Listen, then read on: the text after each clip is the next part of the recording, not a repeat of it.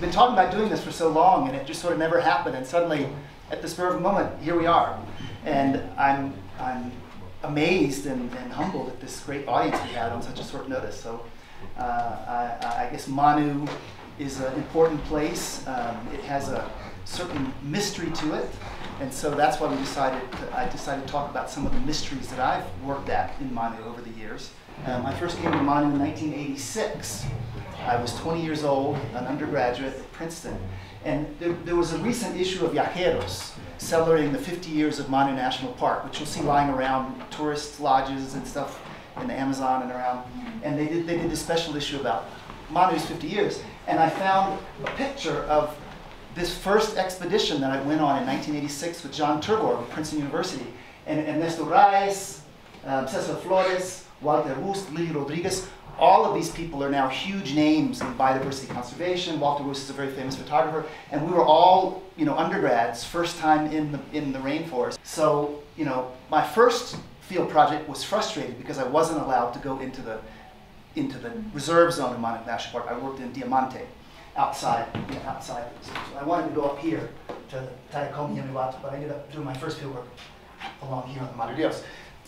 The year later, when I came back, I spent a year working in Tayacoma and Yamiwato, inside the reserve zone. I had the experience necessary, and I got the permits to work in the park. And so my project, I was looking at Machiginga health status and medicinal plants. My idea was to find a way of improving indigenous people's health by combining, Western healthcare with traditional medicine, with ethnobotany. And so I spent that first year in the field, most of the time in Yamiwato and Tayacoma, collecting plants, doing interviews about, illnesses in the past, interviewing women about how many children they had, how many had died, and so on. So a general overview of health and ethnobotany. But it just so happens that I'm from Virginia. I grew up in rural Virginia. My father was an avid hunter, hunting ducks, fishing, crabbing, deer hunting. And so an important part of being a Machiginga young man is hunting. And in MANU Park, because of the park's restrictions, they still mostly hunt with bow and arrow. It's one of the few places in the Amazon, aside from isolated indigenous settlements, where the main weapon is still bow and arrow. And so I was eager to learn how to hunt with the bow and arrow. I practiced, I learned how to make arrows. I didn't quite learn how to make bows, but I tried. And I was just working really hard to learn how to hunt. And finally, one day, Marino, this is my Machiginga brother-in-law, he said, "Get your arrow. There's a monkey that swam across the river, and it's low. It's a pretty easy shot. It's low along the riverbank. Get your arrow." And so I grabbed and got my arrow, and 2 shots, and I killed my first monkey. And I was just so overjoyed, so happy. So I had them take a picture. I carried the thing. I carried it myself. And Marino was sort of standing back looking at me weird, but he didn't say anything. And so I took it to a friend's wife, and I said, "I killed my first monkey. Let's cook it and eat it." She cooked it. We ate it. Marino didn't say anything. And then a couple days later, we were out hunting again, and there was a stream bank, and there was like an embankment here, and there was a paca, an agouti, this large rodent there, the best meat in the Amazon, so good. And it was sort of trapped in that little. It couldn't get out because it was a high embankment. And we said, "Kill him, kill him." It was an easy shot. I mean, the monkey was way up like this. This paca was like right over there. I take the arrow. And the arrow goes off like this. He says, "Shoot again." And the arrow goes over here.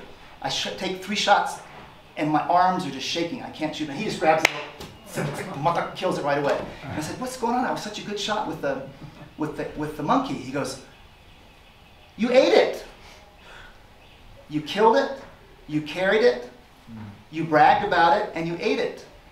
When a young man kills his first animal, he doesn't touch it. He doesn't get near it. He can't touch its blood.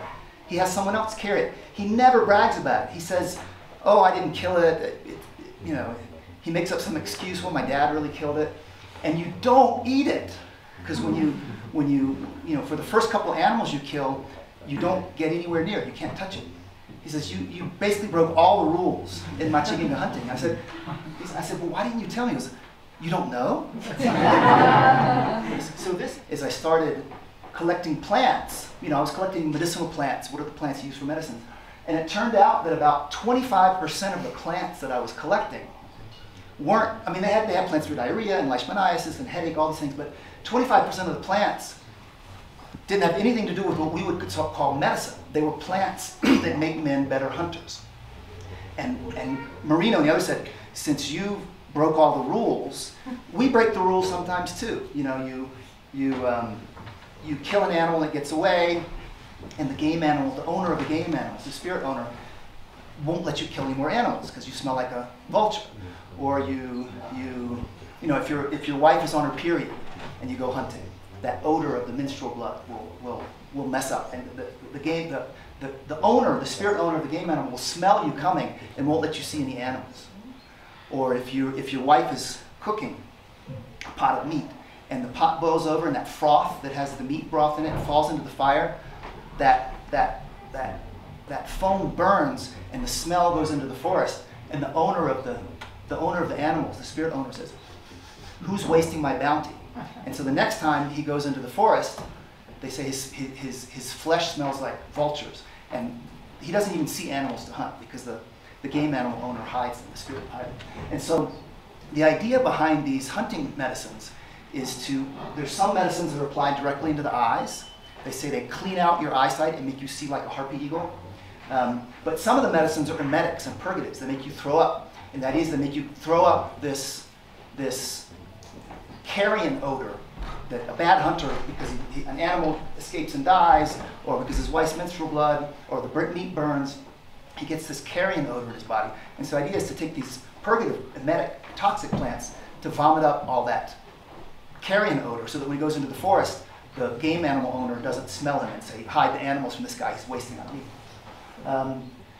There's also a lot of psychoactive plants that are used as hunting medicines. Now, I said 25% of the plants in the Machinga pharmacopoeia are hunting medicines. Another 25% are plants that women use to protect their children from the vengeful spirits of game animals. It's a technology, it's this complex technology that they use to prepare a man's body to hunt and to protect children from the revenge of these spirits. So it's a kind of medicine. They call them medicines. And so why should we look down on them and call them charms or superstitious or whatever? Let's just call them what they are. They're medicines. There's powerful technology that indigenous peoples use to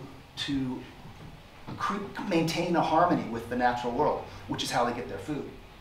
Now, turning into jaguars is something that happens actually relatively often in the Machinga communities today.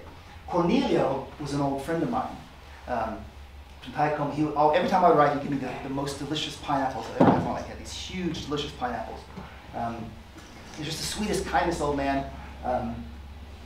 But when he was young, someone gave him kawiniri to be a good hunter. And as he got old, everyone said, he's turning into a jaguar. There was a jaguar in the village near his house. And everyone said, that jaguar is Cornelius. And he said, I took kawiniri when I was young. No one told me it made me a great hunter, but now I'm turning into a jaguar. And I'm afraid I'm going to kill my own wife. I'm going to kill my own children. And it happens that this is actually fairly common. And the idea is that certain old people who have taken kawiniri, but also other old people, they would just walk off into the forest and vanish. And they say they would go up into the sky. They would vanish. They would climb up into the Milky Way and become stars. Of course, once I don't want to be a burden on my family, they just walk off and vanish.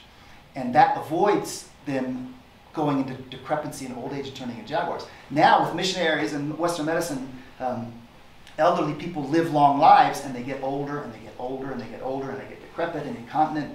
And anyone who's cared for an old person who's in this situation knows that there's this period of senescence in life. We call it Alzheimer's. For the Machinga, we call it Alzheimer's. They call it turning into a jaguar. And now that there's lots of old people in the villages, and there's lots of jaguars in the villages, there's a one-on-one association. Every time a jaguar appears in a village, they say normal jaguars are off in the forest hunting peccaries. The human jaguars are the ones that come to the village. They kill dogs, they kill chickens, they kill people sometimes. And at first, it didn't make it. Why do they think like the jaguar is the most feared animal in the forest? Why do old people turn into jaguars? It didn't make any sense. But if you think about it, one time they showed me one of these were jaguars that they killed. It's this huge animal, gigantic head. They said these human jaguars are much bigger than ordinary jaguars. And they killed one and they burn it because they don't want the person to come back. And they showed me its teeth, and the teeth were all rotten out. And suddenly it hit me. They're old jaguars. Old jaguars can't hunt anymore, and they come to the village to get easy prey. And so there's this unconscious association between old jaguars and old people, I think. And so why is it that there's these two top predators in the forest, the harpy eagle and the jaguar? And the plants associated with the harpy eagle are considered to be good plants. The plants associated with the jaguar are considered to be bad plants. And sort of thinking about this, the harpy eagle kills monkeys and takes them to feed their young. The jaguar plays at killing. The jaguar will kill 7, like a cat. They'll sit there and play with the animal, and they'll kill just for fun. So, the jaguar that killed 7 dogs, he didn't kill the 7 dogs to eat them. He killed them to sort of play around with them. And so I think that maybe, even though the jaguar is respected and admired, its malicious form of predation and cruelty makes it considered to be a dangerous animal to be associated with. Whereas the harpy eagle, which kills to feed its children, is considered to be a positive spirit guide in terms of getting plant medicines. Another really important plant, both for hunting and for bathing and for a bunch of other things, is what they call piri piri. You probably, if you've been into a market in Bukalka, you've heard of piri piri. It's this little plant that looks like a grass. In English, we call it nutgrass or sedges. And they grow. It's the same family as papyrus. Egyptian papyrus. It's the same family. It's called the Saperiaceae. And so the Machiginga they have these cultivated varieties. They have dozens and dozens and dozens. You go to one garden, you'll find 8 or 10 varieties. The man has 8 or 10 varieties. The woman has 8 or 10 varieties. And they use them for all these different things. They use them to facilitate childbirth. They use them to not have babies or to have lots of babies. They use them for headaches, to cure insanity, or there's a variety that cause insanity. They use it to treat bad dreams, depression, wounds, snake bite, to be a good singer, to be a good weaver, to spin cotton thread. Medicinal plant of the Amazon. There's been very little work done on it, surprisingly. It's used all over, all over Brazil, all over the Amazon. The interesting about it is, if you look at this list, all these uses seem contradictory. And so for many years, ethnobotanists looked at this and said, oh, this is just superstition. How can the same plant, it's all the same species. They're just different cultivated varieties. How can the same plant be used for birth control, to have babies, not have babies, to cure insanity, to cause insanity, to be a good hunter, to become a singer, to cure snake bites? So what has happened is indigenous peoples, they've taken the naturally occurring ergot alkaloids in these sedges, and through the process of selective breeding, they've upped the content of ergot to the point where the plant can no longer reproduce itself. It doesn't produce seeds anymore. And so the plants are loaded with ergot. And this is what Plowman and Keith Clay found when they looked at their pharmacology. And if you think, what does ergot do? Why was Albert Hoffman looking at ergot? They were looking to develop the birth control pill, because ergot causes uterine contractions. In the Middle Ages, ergotism caused St. Anthony's fire, which is extreme vasoconstriction, which would cause gangrene. It caused abortions. It caused insanity, LSD. And so if you look at the Machiginga uses, childbirth, fertility, they still use ergot to treat migraine headaches. So ergot affects uterine contractions. It's a vasoconstrictor, which makes it good for headaches. Vasoconstriction makes it good for snake bite, for wounds. The psychoactive components can help understand why it's used to be a good hunter, to be a good singer. So this plant that ethnobotanists for a long time rejected as being superstition, because how could one species have all of these different contradictory uses? When you take into account the fact that, my hypothesis, I have a student right now, a doctoral student, who's looking at this out of University of New Mexico, to look at look at the pharmacology of different varieties. And my theory is that each one of these cultivated varieties has a different, when they did it, they found 8 novel ergot alkaloids in a single specimen. So you could imagine that they, through selective breeding, they could be selecting for unique cocktails of ergot alkaloids in each one of these varieties that has different kinds of uses, from fertility to childbirth control to birthing to snakebite and so on.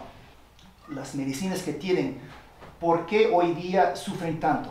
Primero las virosis, la gripe, el sarampión, son enfermedades que ellos no tenían experiencia en el pasado. Y hasta las verminoses, los lombrices, la bacteria que causa caries no es nativo de aquí. O sea, la invasión de los europeos ha traído virus, ha traído parásitos, ha traído bacterias que en su inmunología natural no existían. Y además de esto, hay un proceso de sedentarización, la escuela, la iglesia, la posta de salud. Entonces la gente está viviendo, antes los machiquines vivían, unas familias vivían 7, 8 años, después hacia chacra lejos, iban para más lejos, y mantenían un ambiente más limpio, porque siempre estaban más limpio y siempre con recursos. Se agotaban los recursos acá, iban a otro sitio. Ahora, por las intervenciones del Estado, de las iglesias, la gente está sedentarizando. En esos lugares sedentarizados hay una proliferación de bacterias, de parásitos, de anemia. Yo creo que tenían plantas, estaban bien adaptados, y cuando tú ves la gente aislada, cuando salen del monte están saludables, con todos sus dientes fuertes. O sea, tenían conocimientos de plantas chamánicos, conocimientos ambientales para estar saludables en su condición original. Pero ahora, con la llegada de las enfermedades, las nuevas formas sociales, su conocimiento de plantas medicinales no es suficiente para combatir las enfermedades nuevas que vienen. Indigenous peoples, their manipulations of species, it's beyond just cultivating a plant. It's like, there's this famous article about a virus that's in a fungus, that's in a plant. As science is delving deeper into the complexity of life, we're full of multiple species. We've got all of these E. coli in our guts. And, species are not single entities. They're made up of these multitudes of beings.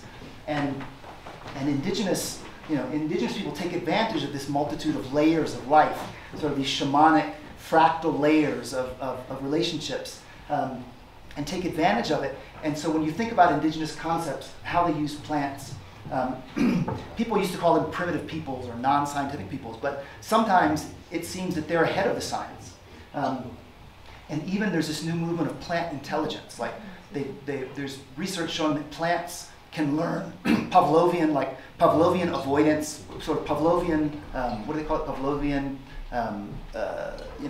when the dog learns to salivate when the bells rung, plants do the same things. They learn, they can have Pavlovian, you can train them to have Pavlovian responses. So these relationships, these complex relationships between fungi and plants, there's this whole network of trans-species communications that indigenous peoples understand and are aware of and use, as in the example of the ant plant example. And so these emergent scientific understandings of biosemiotics, plant communication, dialogues very well with these very well-established shamanic concepts like plants as teachers. I met her in 1987 when I got the award. She was and I stayed in touch with her until she died. And she said, I loved your project, this idea of using traditional medicine and modern medicine to bring better health. But she said, sometimes, it's a great idea, but sometimes a simpler thing as water can transform the health. My husband went all over Africa building wells for indigenous people, and sometimes water can transform health in indigenous peoples. And that idea sort of stayed in the back of my mind, and now, all these years later, in the past 15 years, I've been working with Rainforest Flow. That's why I'm here now. I'm working in Peru. Mariana here works with us in Rainforest Flow as well. And for the past 20 years or so, we've been using different technologies, slow sand, filtration, to bring water and sanitation systems to the same villages where I've worked all these years, Wakaria, Taicomio, now have clean water systems that use gravity-fed systems that don't need pumps, uses slow sand filtration, uses rock and gravel and sand to filter the water, and you get this pretty much complete decontamination of water, just zero coliform bacteria, just using sand. And so old Marie Curie, Eve Curie-Labouy's told me this, 30, almost 40 years ago. And now, sort of karma caught up to me, and now, in this interest in working with indigenous health and indigenous ethnobotany, which I'm still interested in, we've been able to improve people's health through bringing water systems. And so I encourage you to look up Rainforest Flow, and there's some beautiful images and photos. I'm done now. I just wanted to thank some of the funding organizations that have funded me over the years. These are some of the Machiginga elders who taught me so many things, and these are all people who have now passed on to the great Milky Way river in the sky. And a final note of thanks. Matteo Italiano was he spent 2 years in the field with me doing my dissertation. He was my main Machiginga guide. And he died today in Cusco. I visited him yesterday. He suffered a stroke related to COVID, most likely. And I visited him yesterday in the hospital, and his wife just called me, and he seems to have lost the battle. He was suffering he got COVID in 2021. So he was a really key person in all this research that I was doing, helping me translate these concepts. He had a foot in both worlds. He was a shaman, he was a plant person, a healer, but he also understood, he'd grown up around white people, he'd worked in film, he worked on Fitzcarraldo, the film, when he was a young man, he worked on Werner Herzog's film as an extra, so he sort of understood both worlds. He was a wonderful, wonderful cultural translator and sort of kind of a trickster, bricoleur kind of figure who really helped me through the years, and it was just really sad news that, that we lost him today. So that's it. And that's when I saw him before his stroke.